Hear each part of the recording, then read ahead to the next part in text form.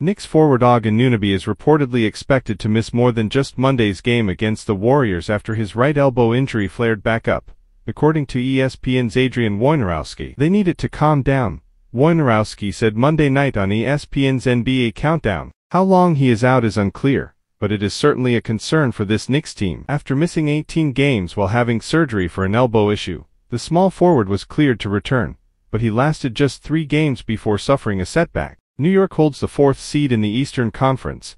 Entering play on Monday night. The Knicks have ruled forward OG Anunoby out for Monday's game against the Golden State Warriors. After missing 18 games while having surgery for an elbow issue, Anunoby returned on March the 12th and suited up for 3 games.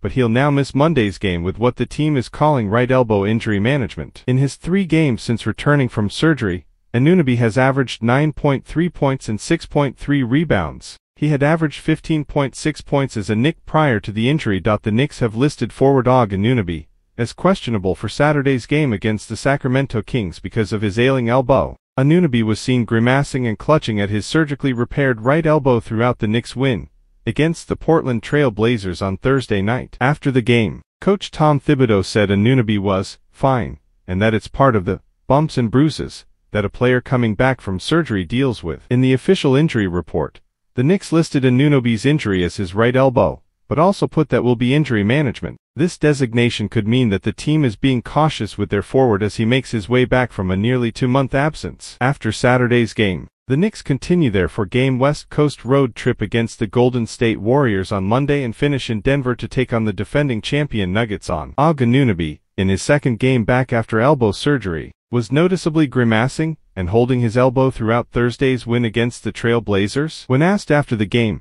head coach Tom Thibodeau downplayed it as something the team expected. There's going to be soreness. He played through it, Thibodeau said. He's fine. Stuff like that is going to happen. Thibodeau later added that the team expected bumps and bruises like that as the forward gets his body acclimated to his first game since late January. Despite fighting through the pain, Anunoby played 36 minutes and scored 12 points while coming down with 9 rebounds. The Knicks' next game is Saturday against the Kings in Sacramento. Thursday,